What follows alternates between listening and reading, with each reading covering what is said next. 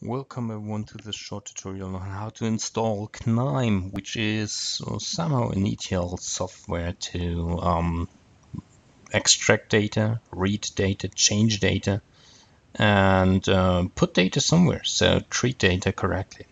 Knime is open source software, and I've downloaded the installer for the 64-bit version, and you can see it here on Knime. It's open for innovation and looks pretty cool. So let's go to the installer itself. It's now loading. Take some time here, which is a pretty damn big file with 1 GB. But the biggest advantage of Knime is that it has a really rich GUI.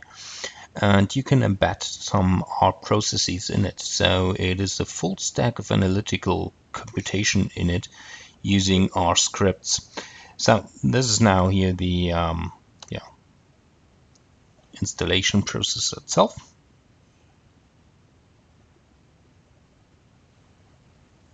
Which is quite lame. So yeah, hello and welcome.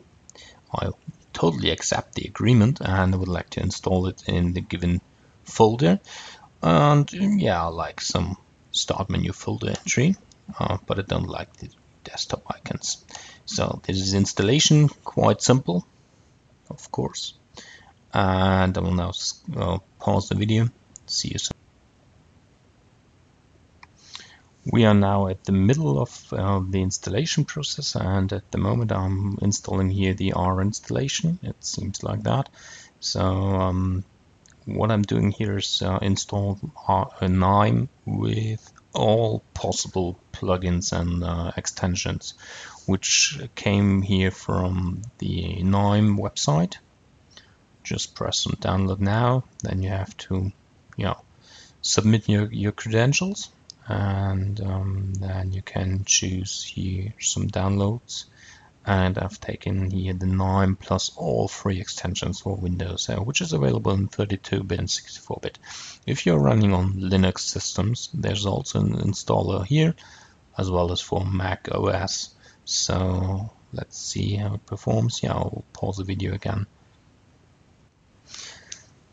After some seconds, we are now finished with the Knime installation itself, and let's click or let's launch the analytics platform here.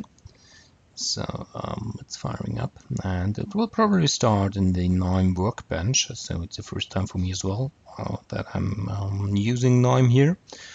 And the workbench enables you to create processes and put together some functionality on your data. So where's my workplace? That looks fine. So yeah, I'm not pressing here as a default because it could be that there are some productive and maybe some experimental applications I'm trying to build, and therefore I would like to choose 2 different workspaces. So my system is a little bit lame, I'm sorry for that, but there we are. So we have extensions for R, for MATLAB, for Python, for nearly everything, I think. And this is the workbench here now,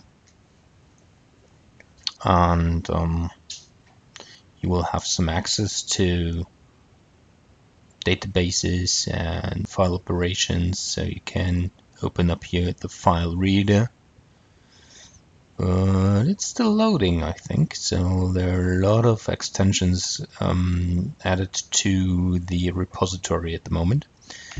And yeah, thank you very much for watching on the installation of Knime on Windows.